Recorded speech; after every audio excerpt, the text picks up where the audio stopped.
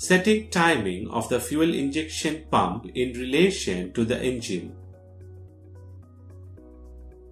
Before coupling the FIP pump to the engine for setting timing, align the engine timing at the TDC position for cylinders 1 and 6 by rotating the flywheel.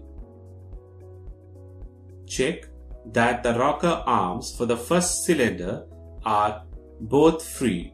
Also, verify that for the sixth cylinder, one rocker arm is free and the other is tied. This position is called TDC.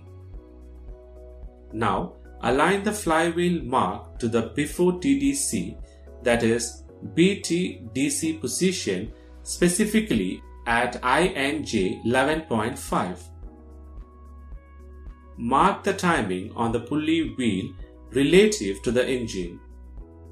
Now, the engine is ready for coupling with the FIP. Preparing the FIP pump for coupling to the engine. Rotate the pump gear and align the mark on the fuel injection pump with respect to mark on the body. Fix the Woodruff key on the tapper end of the pump shaft. Now, the pump is ready for coupling with engine. Couple the fuel injection pump with the timing gear marking. Insert the fastening bolts on the pump mounting holes and tighten them with nuts to the specified torque. Connect the fuel feed pump fuel line connections.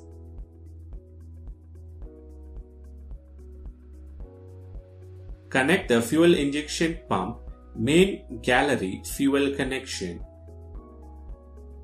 Connect the injector's high pressure line from fuel injection pump delivery valve holder. Connect the accelerator's linkage connection of fuel injection pump.